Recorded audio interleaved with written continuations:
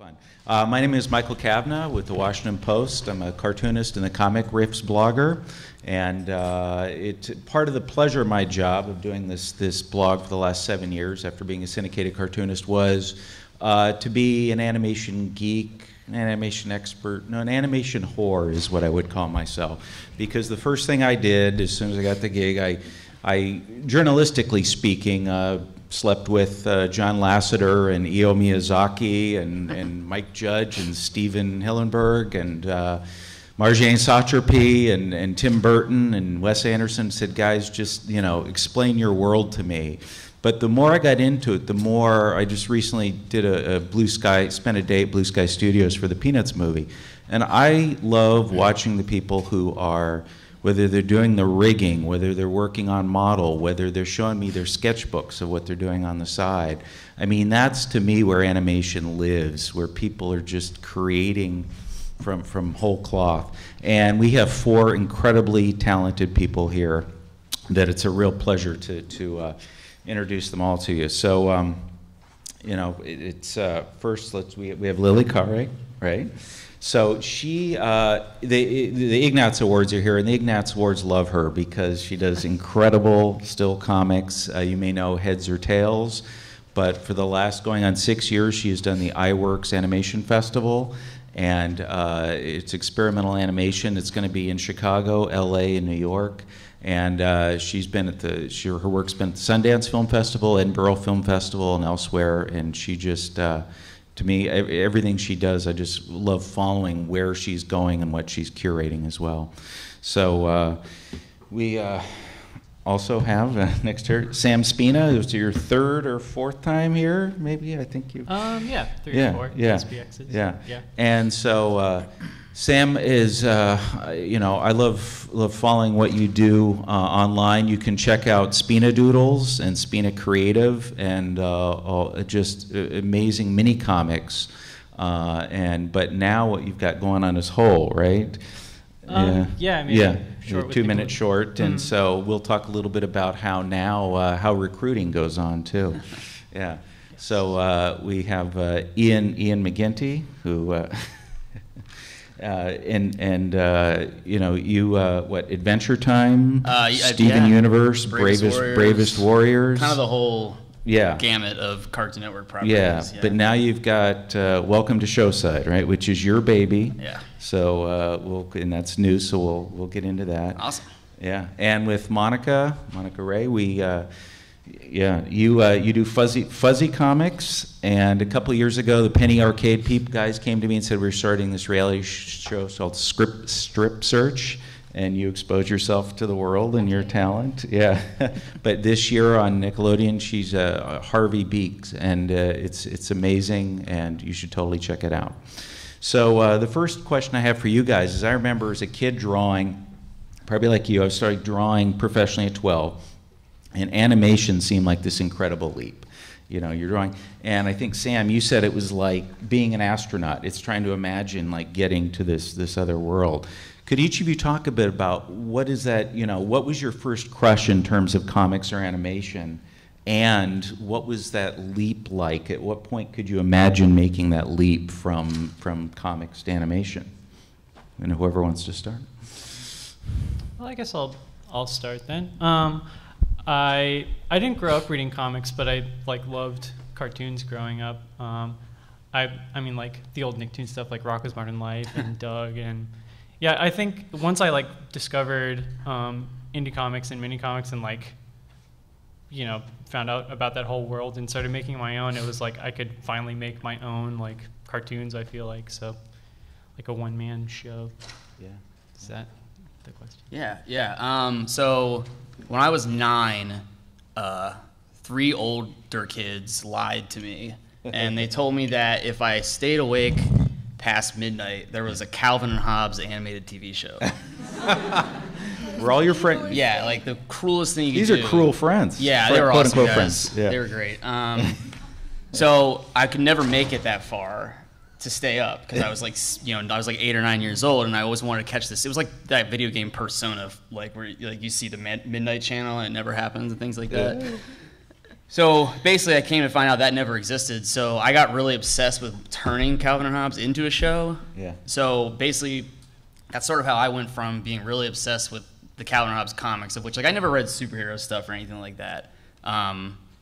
Basically at all, just because we didn't really like have it in the house, and we kind of lived in like a very rural kind of farm type thing. So there wasn't like a comic shop, but there was always the Sunday papers and Calvin and Hobbes. So I actually was able to, what I was doing, but I didn't know at the time, was actually like storyboarding out how a Calvin and Hobbes animated show would work. Yeah. And that's kind of like what it spun from. And I never sent it to anybody or anything like that, but that was kind of what started the whole like really obsessed with how comics and animation can tie together, and one can lead to the other, and this and that and all that, all because some guys lied to me and really broke my soul. I do happen to have Bill Watterson's private email address, so if you'd like me to send him something, I'll put it together. I'll put it together right now.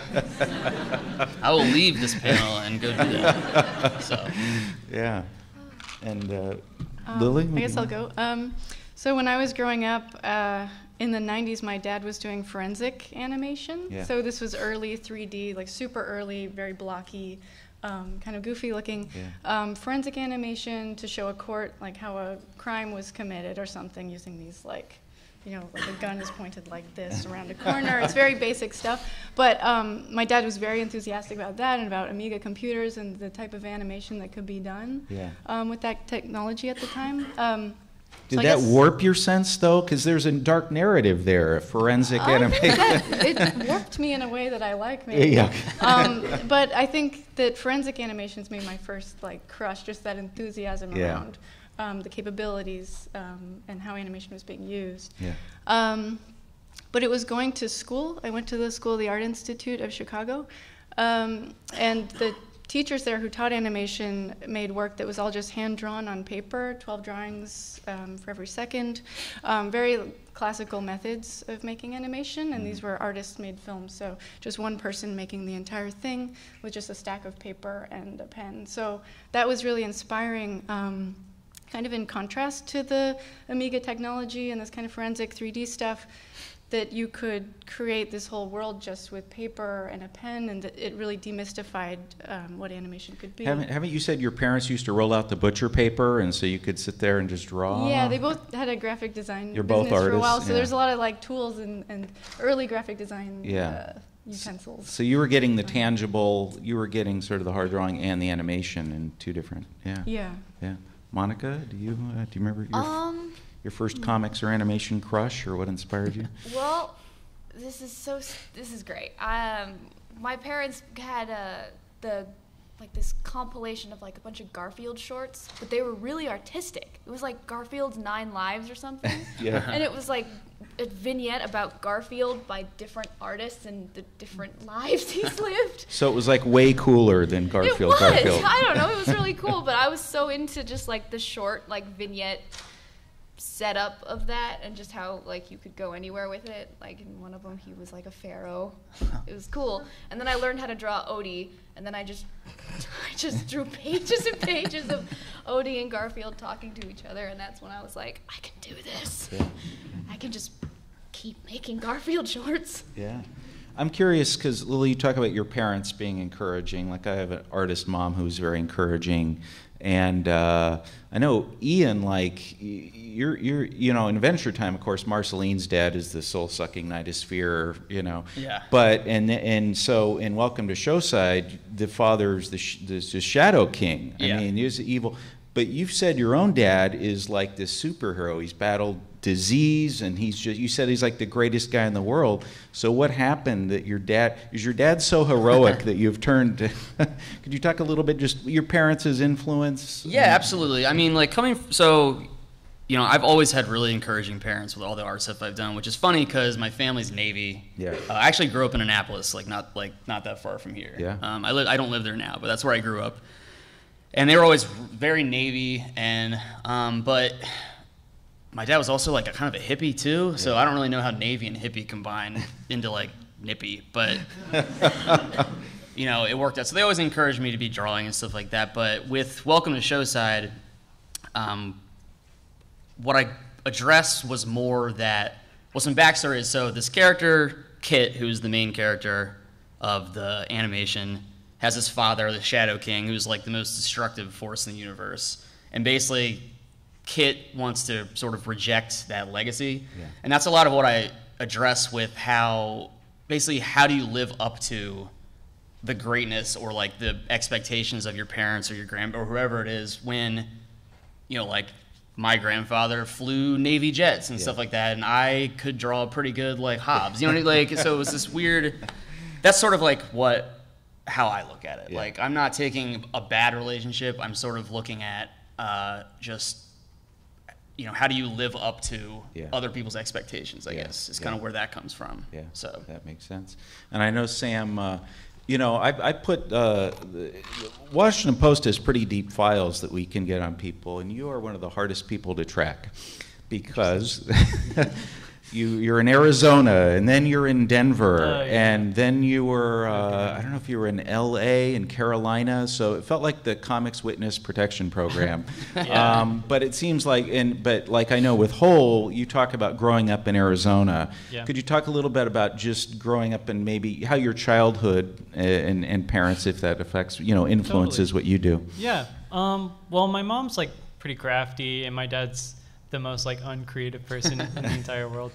But so I was always kind of like, my parents think of me as like this crazy artist, like I don't know, like freak artist kid. My whole life I'm like, I'm just drawing, like doodling weird things. But anyways, yeah, I grew up in Arizona, and I moved when I was 15.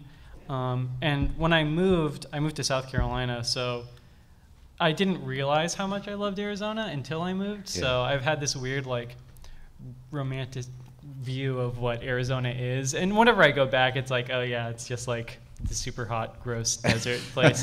But in my mind, it's like this, you know, it's like my childhood, and I like love it so much. Yeah. So yeah, Whole especially is like my love letter to Arizona, I feel like. Yeah. And Monica, I will call them autobio comics. I mean,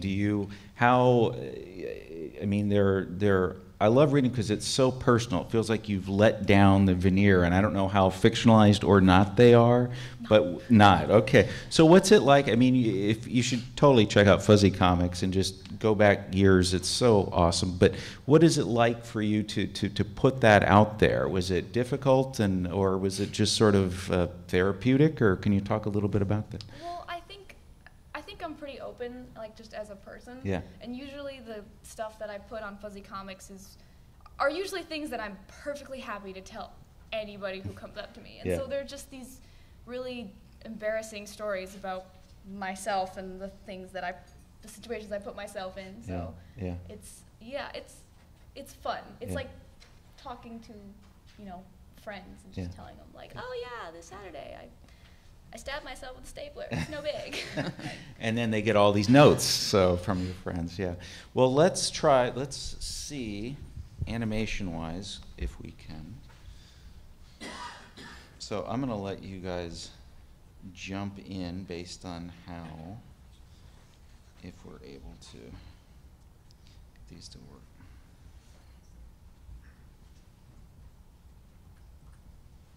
Let's see if this will go.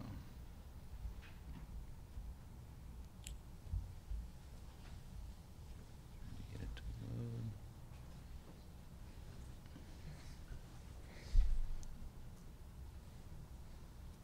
I guess I should jump in here and say that's a background test from Welcome to Showside. Okay. That's it. That's nothing. That's it? Yeah, that's it. Okay. That's we spent a really long time developing like the look of Welcome to Showside, which is coming out around Halloween. Yeah. It'll be on YouTube for everybody to see. So I threw a bunch of just like process animation tests for if you guys wanted to see kind of like how we developed it, things like that. I also voiced the main character Kit, so once that comes out, so that was a really interesting experience. But yeah, so I just threw some stuff in there, so whatever you want to fire up, just go for it. I don't know if it's in any order. Will you do the voice for us? That's pretty much me right now. Well, we talk a little bit about Kit. I mean, did you think about having anyone else voice, or you're like, no, I've got to be Kit? We auditioned a bunch of people. And you want to tell him he's a monster kid. Yeah, he's like this little demon kid, basically. The elevator pitch for Welcome to Showside has always been like Steven Universe meets Hellboy, Yeah. which I think it rocks to Yeah. when you tell somebody that personally. I was like, Yeah. I spent more time on that sentence than I did, I think, on the whole show. But yeah, essentially, he's this demon boy, and he lives in this town called Showside, and he has these two best friends. Belle, who is the youngest daughter of this family of I live in Savannah, Georgia, very genteel southern like monster hunters. Yeah. She's not supposed to be friends with monsters. And then her other best friend is Moon, who is the great-granddaughter of like the most famous sorceress in the world or whatever. And so the idea is that like that background test you just saw is this area called the Nexus, where all the demons come from. Mm-hmm. And the idea is that monsters obtain work visas to work in Showside. Mm-hmm. Essentially, so it's the one town in America where like monsters and humans kind of live and operate together, and sometimes there's good ones and sometimes there's bad ones. Yeah. So that's basically So, and yeah, for Kit's voice, we auditioned a bunch of people, and none of them worked. And then we had 30 minutes left of studio time, and I said I'll just go in and do it, and it ended up being great. So. And you're set. Yeah, it was awesome. We wanted John Omohundro from Bravest Warriors, but he was working on something way cooler than this, so we couldn't get that. But it worked out really well. Yeah. And then we got, the biggest was we got Henry Rollins to voice this character, Frank, who's a demon that's basically a giant skull with nerd glasses on that catches on fire from time to time. So yeah, we really lucked out. Like, it really rocked. It's been a really cool experience. Did your dad like manage the Nighthawks or? Yeah. He briefly. Because Henry Rollins is he's known everywhere, but he's locally like a hero. Yeah, you know? it's pretty. It was like, you see the guy, and he's this big, muscular dude. And yeah. For me, I'm like 5 feet tall, so I was a little intimidated. But he was like the kindest, most generous guy I've ever met in my entire life, and he was more than happy to do it. And he loved the character. He just liked this flaming skull guy. So yeah, it rocked. And that was just kind of like a happy coincidence. And he wanted to be involved just because he liked it, which that was hugely flattering because I was like, well, who am I to Henry Rollins? Probably nobody really, but yeah. And now you're friends. We'll see how it goes. Well, I'm going to see. I'm hoping we'll have sound. Let's see if we can get the Eyeworks one to fire. And do we have sound, DJ? We don't. Okay. Well, then I'm going to ask Lilli to talk about. This is from your festival. Yeah, this is our trailer from last year. So just kind of imagine your own mental soundtrack to these pieces. It's a compilation of different work that we showed at the festival. So it shows a range of styles, and it kind of has more of an oomph when there's sound going. But so this is a festival that I've done. This will be our 6th year. I do it with my partner in Chicago, and then we do it in other Alexander locations. Stewart? Yeah. Yeah. Okay. Who's also an animator and collaborator. And we focus on experimental animation. We really felt like there was, maybe sound will happen. That there was a gap between festivals of places to see this certain kind of work that we were seeing being made, where in more traditional animation festivals, maybe it leans more towards character-based, more straightforward narrative work. And then also in experimental film festivals, you have, maybe it's muted.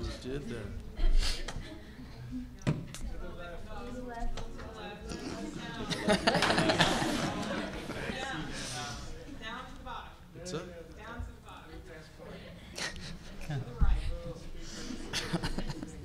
Why am I doing this here? Should animate this.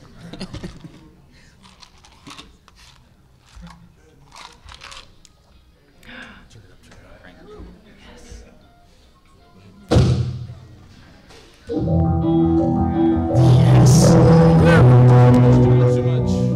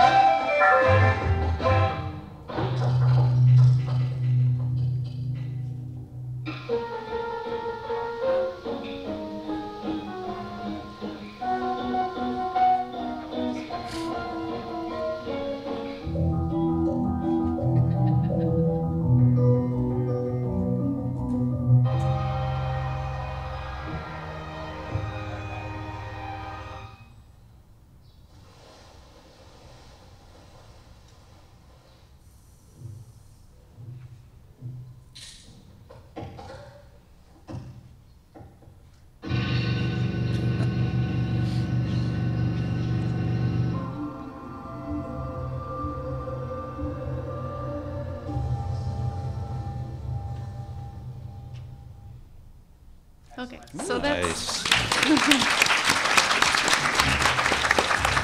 Nice. you might want to pause it. Yes. You In case people get sick of it. So, could you talk about, what is it like curating this festival? Because I know you have a deep cinematic knowledge. You've talked about filmmakers from the 30s that influence you, and you cast a wide net, and we see so many styles, so many techniques here. What is it, as you built the festival over years, what are you looking for individual voices, artistic voices? What are you looking for when you curate this? Well, so yeah, we do definitely try and show a range of work, as you can see from the techniques here, and also work that is, from a lot of different countries and places. And work that really feels like it doesn't fit into animation festivals and doesn't fit into experimental film festivals. There's just a certain quality to the films that's hard to put your finger on, that we really wanted to give a venue. And we did want to pair new works that people are making right now, just popping up online, with classic works that are sitting in film archives on 16 millimeter that are important experimental animation films that people don't really see that much. So we wanted to pair, a new student film from Estonia with, a classic CalArts 70s film by Jules Engel or something like that. And then also we are interested in like Fleischer animation too, which is more studio stuff, but just to speak to the history of animation and sort of compare different films to each other. Yeah. Do you feel like it's still underrepresented here, or do you feel like access is growing to seeing experimental, in this country, seeing experimental animation? Yeah, I mean, I think certainly online. So many people are making it and just putting it immediately online and kind of circumventing any festival presence, and you can just have so many more eyeballs on it, like thousands and thousands of eyeballs. And so that's really exciting to have that kind of community and access to work. But I do think that there's something really important about also having a social setting for something like that, and kind of similar to SPX, where people work on their comics. It's this very labor-intensive thing. Usually it's the vision of a single artist. And there is something really amazing about having this object that can travel on its own and that people can encounter in different places. But there's also something really important about having a place where you can meet the people and have this face-to-face and talk about the technique and the work and just have a sort of a shared sort of social setting. So to be able to see some of these films in a theater and also see these comparisons and have this physical space devoted to this kind of animation, I think, we saw as lacking, so we wanted to make something around that. Well, you talk about the social setting. SPX draws so many, let's face it, cartoonists, aspiring animators. If they were to come to your table and say, or come to a festival and say, I have a film in mind, but what are you looking, I know it's a broad question, but if they said, what are you looking for? What sort of parameters, or what would you say to them if they're coming as a creator or an aspiring creator? I wouldn't want them to make anything to fit a certain parameter. I mean, in general, we like things that feel very kind of raw in a certain way. Not that it graphically has to look raw, but that it's definitely like you can see how much human time went into this thing of a single person. And again, similar to a comic, you can like feel how much of that person is in it. And I think that's this sort of exciting quality to seeing these films. And also people who are experimenting and thinking about different ways to use animation that is less established. Okay, very cool. Well, let's see if we can get sound on another one. So, okay. Want to get to, if we can get, this is Harvey Beaks, certified babysitter.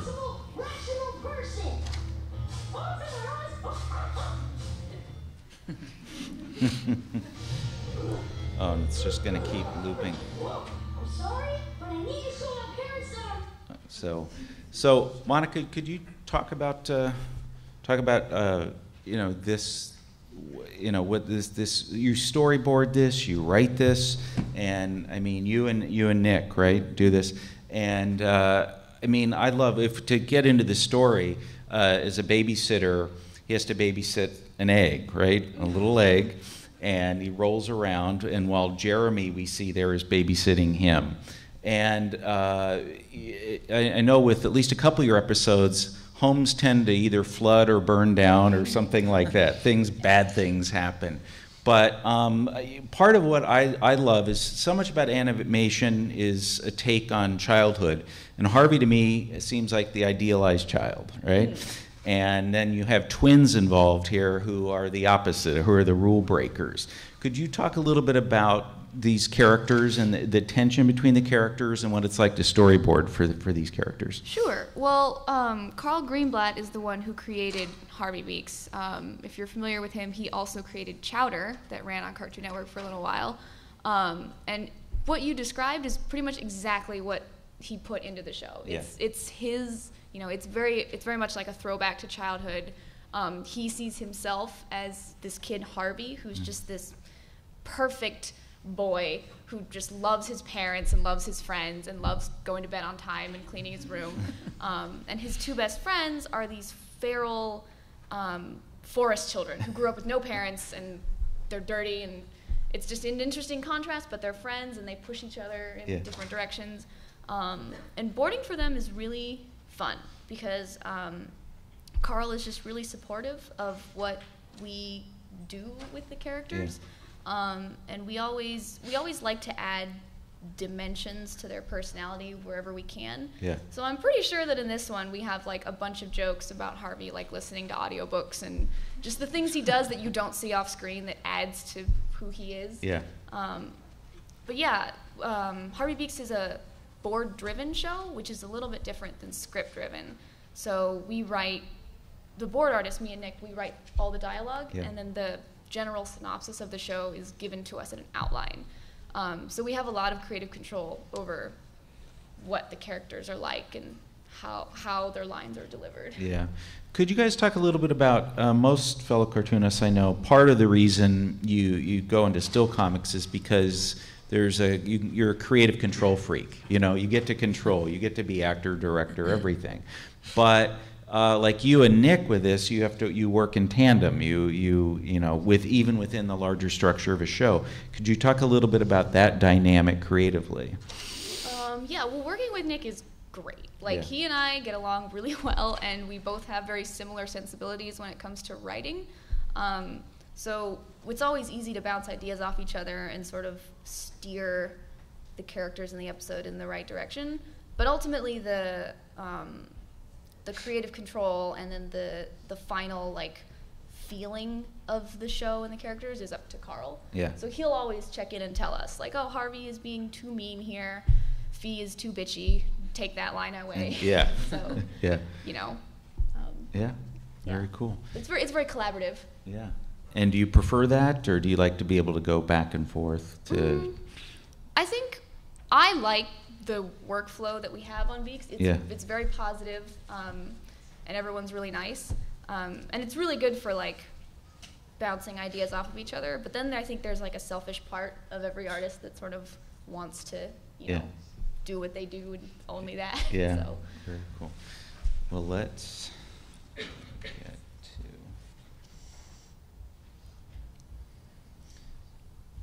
I want to make sure to get to welcome to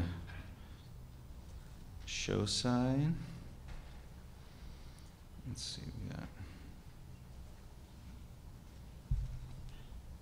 That's just the still. Do you want to talk about that? Well, essentially, so basically, what this is, and this is my fault because I literally just threw like everything that I happen to have on me at the time in here.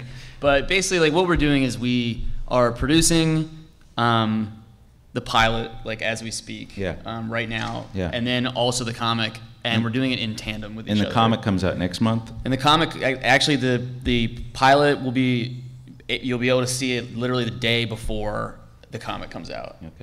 So we're doing everything kind of side by side, and some of these are just elements of like the actual pilot, you know, some really basic stuff. And essentially what I'm doing is not only did I create it, and design basically everything for the animated thing, I'm also the lead artist and writer on the comic as well. So it's a lot. So there's a lot of stuff going on. Like that's my best image, for example. That's my best work. Right there. Okay. Yeah, so what we did is we've got the comic coming out through Z2 Comics, and that's going to be in tandem with the pilot. And it's really great because I'm getting to involve a lot of comic artists on the pilot, which has been great. And so you're seeing some pages here just from stuff's out. The color's all messed up, but whatever. Yeah. So again, this is Z2 Comics, Josh Frankel. Z2 Comics, welcome to Showside, and that'll be out soon. There's some like designs from the animation, some stills. Things like that. It's been a blast. But I've been able to include like Kate Leth, who we worked on Bravest Warriors together on the comic, and she's one of my best friends, and so she's doing some stuff for us, and it's just been really great. Like I've gotten to involve comic people in, and I do think they kind of go hand in hand. Like to me, it wasn't that; it was just that was a very simple thing to do. Yeah. Like for example, two of our designers, Meg and Fred over there. If you want to put your hands up, they are they're comic artists. Fred works with me on the Munchkin comic series that I do as well, and then he does a ton of stuff for Boom. And then Meg also did a Steven Universe book with me. Yeah. And basically they're like good friends of mine. So I said, why not like involve them with the show? So basically they're just doing design stuff for us. Fred in particular designed the Teen Nomicon, which is the teenage Necronomicon. Yeah. So it's just like this angsty, terrible, like, horrible book or whatever. But it's great. So yeah, I just took like comic friends and I'll be completely honest too. I've hired people based off of like fan art that they've done. Nice. And put them with stuff. Like I'm really into, involving people who just love art and comics and animation and just sort of like getting them, into it. Yeah. It's like, as long as you're not a total jerk, like I think we'll be all right. So if you've got your fan art out there, go to it. On Twitter is Ian McGinty, or and the cool thing too is I know Penn Ward with Adventure Time. Yes. Adventure Time's been so great. I've seen people who are exhibiting here, tabling, and next thing I know, they're doing art for Adventure Time, working on a comic. Rebecca Sugar, Steven Universe, tabled here as a teenager, and was doing her mini comics, and next thing we know, she's the network's first solo female showrunner. So that leap, it's amazing. It's the community seems so tight once you're in that world. Yeah, and I think that's really important too. I mean, I think that's like definitely what. I mean, it's so it's obvious to say, like, of course everybody being involved, but it is does become a tight-knit thing, and if you can get into that community, it's like just incredible, Yeah. Well, I'm going to ask you, Sam, to help me find. Oops. Hold up here. And sorry, yeah, I think I sent it to you. I don't have the digital files. Yeah. Yeah, nobody wants to see that for. And do you see it up here? Do you have do we internet? A hole or? No, I don't think it's in there. It's not. We can just talk about it. Yeah, absolutely. So I mean, what's really cool, it's about 2 minutes, and is an impressionistic thing, because it's really cool where, you're a kid and you're digging that always idea, if I keep digging, where will I get? And so suddenly you have under the neighbor's yard, you have this cool, it's almost like if you had your coolest tree fort underground, the subterranean thing, and they're all hanging out. But next thing you know, you got the evil neighbor, right, putting water in this. Now, what that gets to is, I mean, this is 2 minutes. And you have to put months and months and months. And you pitched, I guess what I'm curious about is, one, the pitch for 2 minutes and that process. And then what it's like to put all that time into 2 minutes. Sure. Yeah, well, I mean, I come from this, like, mini comics and stuff, and I just happened to meet somebody from Nickelodeon at APE in San Francisco, and she told me about the Nickelodeon Shorts program, which is here right now. Everybody can, like, submit that. It's just, like, open pitching that you just... Yeah, can we state that strong? I mean, you can say it better than I mean, like it's not just a SPX. I mean, they're looking for talent, right? Yeah, definitely. They're at every big show like this, scooping up comics and finding new people and stuff. And that's how it happened with me. And they, I was just in talk with her for, a couple email conversations, and I pitched her one thing, and it was about bugs, and they were like, oh, we're not really looking for bug things right now. So then I pitched them whole. And I didn't know anything about animation, really. it was just like such an awesome backstage pass of the whole process from start to finish. Yeah. Just working on 2 minutes. It's like a good solid chunk to start with. And Yeah. now I work for a regular show, Yeah. and it's like Harvey Beaks, board driven. Yeah. And I've learned a ton from that. I've been on that for a year. Yeah. And Whole is still in development at Nickelodeon, and now I can bring like everything I've learned from working on regular show and actually be more hands-on with Whole now, because the short, I didn't storyboard it, Yeah. but Yeah. I'm getting to work on some potential boards and stuff Yeah. for it now. So Yeah. And, for each of you, I'm curious, could you talk about, we know with comics making, we know with animation, there's a tedium to it that I think people don't realize. I mean, you're just hours and hours that you pour into it, and at the end result, it's this long, especially if it's something you're doing yourself or with one other person. I mean, could you just each talk a little bit about, what drives you, what inspires you to put this many hours into something, because whether it's a graphic novel or an animation, I mean, you really, most of the effort is not seen, as it were. Could you each talk about that? Lilli, do you want to? Yeah, I mean, I think that it's definitely a lot of labor and a lot of alone time, but there's just something about actually making an animation and drawing it just from the stack of paper, that seeing your drawings come to life, it's such a pleasure and it's such a weird novelty and excitement that it always makes it feel worth it, and to get to put sound to it and get to see people watching it. I mean, it's the same, I think, this feeling of having your comic that you've been working on for months or years printed as like a thing and watch someone read it or know that it's out there. There's this real like satisfaction that comes out of that.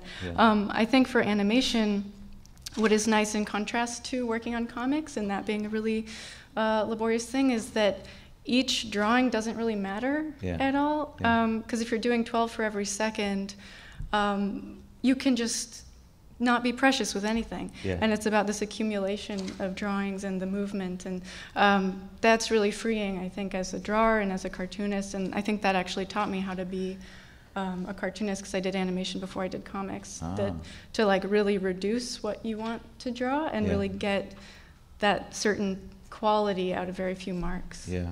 Does that make you any less precious if you're drawing Woodsman Pete? I mean, does it transfer over to your other comics, or are you in a different mindset with that? Yeah, I mean, I think, the reason I switch, or not the reason, but one of the reasons that I enjoy switching back and forth is that after doing so many drawings to like hundreds, to have someone go like this, it feels really great to just draw one drawing of someone going like this. So I think they kind of relieve each other in a certain way. But I do feel like I really honed my sense of how to draw characters and the world I wanted from animation and from that process. And on that same question, but Sam, I know you were a graphic designer in college. You were studying, and then suddenly you discover comics and the love of the wobbly line or the unstraight line. And could you talk a little bit about that? Sure. I've always been like, I've always kept sketchbooks and stuff like that. But like I said, I never read comics just because I associated that with superheroes and stuff. So I went to school for graphic design because it seemed practical, and I really fell in love with graphic design. It's like this combination of art and like logical problem solving that I really like. And then I discovered mini comics and started making my own, and it was like so freeing because it's like after doing like crummy freelance design stuff and having to answer to like stupid clients that don't know what they're talking about, it's so nice to just like draw comics and nobody can tell me what to do. I can do whatever I want, and if I draw it bad, it's like it's because I want to, and nobody can tell me not to and stuff. And also it's like, it's kind of like cheesy to say, but it's like it's my way of like communicating. I feel like it's like my voice, comics. And animation is just like the next step to where I can like feel like I can like share my ideas with more people. It's just a bigger audience, but I come at it from the same way. Well, with my own stuff, I guess regular show, I'm not really. It's a little less so, and I still make comics to make up for the fact that I'm like answering to other people. But Yeah. Well, and Ian, so you get to be the boss now. So you get to, do you prefer to order people around or be off by yourself making your comics? Or is it that same balance? I mean, where you get to kind of go back? I love to yell at people, but, well, it's interesting because, like, so for me, I kind of came into it backwards, which was I started working on licensed properties, Yes. which were monthly books, like Bravest Warriors and Adventure Time. So you're always drawing on model licensed properties? Exactly. So that's kind of like what, it's funny because I haven't actually worked in actually animating, but I've worked on tons of stuff that it's pretty much the same concept where I need to stay completely on model and on, using the style guide, which is how you follow how the character looks from it. And then the thing was that since they're monthly books, it's like you just kind of, you do it and it's out there and it's done. It's a very quick thing. Yeah. As opposed to like I've been staring at a 6-minute long pitch for like 2 years. Wow. You know what I mean? Wow. So it's a completely different thing to be like, Finn and Jake do this thing, and then they go, like Steven and Day do this thing, and then it's like, does that look right? Well, that eye's a little this way. So, it's a very different kind of way to go about things, but it's also very natural to me, I think, because of sort of what trained me to also look out for, I guess, what was appealing to me and what I wanted from an animated thing. Yeah. So I mean, I kind of go all over the place, but I guess it was like coming from having the knowledge about sort of, how the licensed properties worked and how, Penn kind of like, pitches things. I don't know if you guys have ever seen the original Adventure Time pitch, not the pilot, but the pitch. But it's like drawn out on napkins and stuff like that. But it's still, you can look at it and you go, man, that's a really cool, unique thing. Can see it. So I was really lucky to be able to kind of see the glory of like, how awesome the comics are, and then in tandem, with the show and things like that. So I kind of took what I learned from the comics and then applied it to the animation stuff. Yeah. And like Monica, do you find it going back and forth, doing an autobiocomic, or in Harvey Beaks, do you find that your own work? I mean, you're sort of where you have total control, and then doing the other. Is that balance kind of feed you creatively, or? Yeah, it totally does. I haven't had as much time since I started to do my autobio comic, but whenever I do get the chance to do it, it's very therapeutic.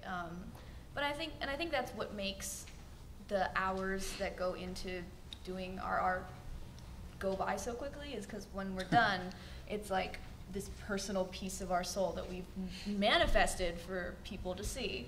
And it's a little bit different than like designing a pamphlet for a client in 2 weeks. Yeah. Well, I wanted to open it up to the floor because I know we have some diehard fans out there. So, questions? Let's go ahead. Yes? Monica, what I wanted to ask is, on your Tumblrs, some of them you do a lot of fan art, and I wanted to know if you think how fandom sort of either inspires or breeds future animators or artists and whatnot.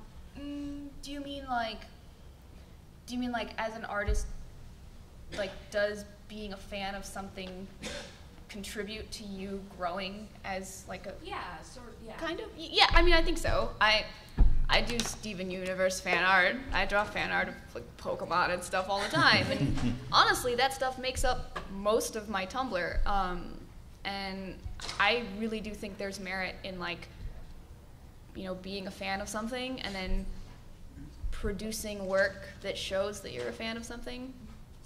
I think that there's definitely growth there. If that answers your question. Yeah. Anyone? No? Well, I want to get a little, oh, yes, right there. I guess it's kind of an overall question to many of the speakers, but like when you're kind of pitching an idea to a studio, like, do you think you have to be at a certain like artistic skill level or writing skill level, or is it, if the idea is good, is that good enough in itself, or do you think it should be like at a certain stage in your work to pitch an idea? I mean, you want to go ahead? Yeah, I would say that no, I don't think you need to have some kind of like bar that you've reached of like, well, now I can draw a human head in all directions. I'm ready to pitch. I think most important when you're pitching an idea to a studio is having like knowing what your idea is very thoroughly, so that whenever questions come up about characters and settings and things, you know the answers to them. 'Cause if you go into an idea that's sort of like half there, then the other half is going to be built while you're making it, which is not a bad thing, but it's like, you know, it's helpful if you know in your own head what your idea is. Mm-hmm. And did we have right here? I'm someone who is constantly doodling and constantly trying to come up with an idea to kind of settle down, work on, and develop into something that other people can consume. And I just wanted to know, like, when you guys are writing, when you guys are making something, how do you filter out that noise and focus on projects and kind of execute it? That's too general, too broad of a question. I feel like I'm really good at like self-imposed deadlines. Yeah, just like making a plan and sticking to it. Yeah. Or giving yourself some kind of constraints. Yeah. I mean, and does routine help? I've always heard, like, you know, if you can train your brain, like, I need to be creative around this time every day, or do you have triggers or things that help you? I mean, schedules are definitely definitely something that will always help you, for sure. I mean, it's kind of, you know, I meet a lot of artists who are a little kind of more like freewheeling and things like that, and life is really in distracting general. I mean, like, dude, have you seen the when's the PS5 coming out, man? Yeah, like, you know right? What I mean? Like, there's so much cool stuff going on all the time. But yeah, I find that definitely like schedules. I mean, like me personally, I make sure I'm always starting work I'll lie and say 9 o'clock. Usually it ends up being like 11:30, but I usually try to be doing stuff as early in the day as possible, and then I have a set time when I'm done. And I find that my brain, my creativity, like kind of, you know, will turn on for that amount of time and turn off, and then I just shut off basically all like kind of creative output after a certain amount of time of the day, because you can get burnt out. And I think what you're talking about as well with all the doodling and stuff is that it sounds like you have a lot of ideas, but you're saying you don't know what to like fall on. That naturally comes. Like, that's not something you can schedule. That's not something that'll just, you know, you'll go, oh, that's perfect. That's going to make me like $1 million, which will also never happen, by the way. But yeah, I think that you'll hit on something that you will find interesting, and you'll start asking yourself more questions about what that is. Like, for example, for Showside, I started with Kit as this character, and he was a little monster kid in line with these other huge monsters. Scary looking monsters. And then my head was like, well, what's up with this? Like, why is he a little kid? And I drew it, so I don't even know why I was asking myself that question. But I think you'll hit something like that. I heard it was Hellboy meets yeah, exactly. You know, and I was like, oh, so I wonder what his story is. I think naturally you'll hit something where you'll go, I want to know the other stories behind the drawing, if that makes sense. That's what we should have called this panel. Yeah. Behind the drawing. Yeah. There you go. Yeah. I also think that maybe just make a lot of bad things. Yeah. Like, don't put so much pressure on waiting for this one idea that feels really right, but just like work through stuff and know it's bad, and then have the comfort of knowing that there isn't that pressure on yourself, and then maybe it'll be good, and maybe it'll be 100 bad things until you do make something that feels really right. Like you'll draw like 1 million terrible things before you draw like one thing, one good thing. And I think there's a Chuck comfort Jones, in the that. old Bugs Bunny guy, used to say, you know, to my terrorists, you have 20,000 bad drawings, and you expel them as quickly as possible. Yeah. And I think, and there's an audience for your bad ideas. Like, people will love, I'm serious, like, people will love seeing like this one thing that you spit out, and they're like, what is that? And you're like, I don't know, I drew it 8 years ago. Like, why are you still looking at it? I guess it's like, don't cater to an audience, I guess. Sure. It's like kind of that thing, like, do stuff for yourself too. Yeah. You know. But I wouldn't worry too much. Yeah. In terms of if you're like really looking to fall on like one thing, just see what comes naturally, and then add peer pressure. Because if you start putting things out there and then people are expecting you to update, then it's like, oh, great, now I have to. I have no choice. Outsider deadlines, yeah. And it sounds like the four of you each have strong internal sensors and voices, not just creatively. I mean, what you gravitate toward. Is that fair to say? Either that or someone close to you who says, yeah.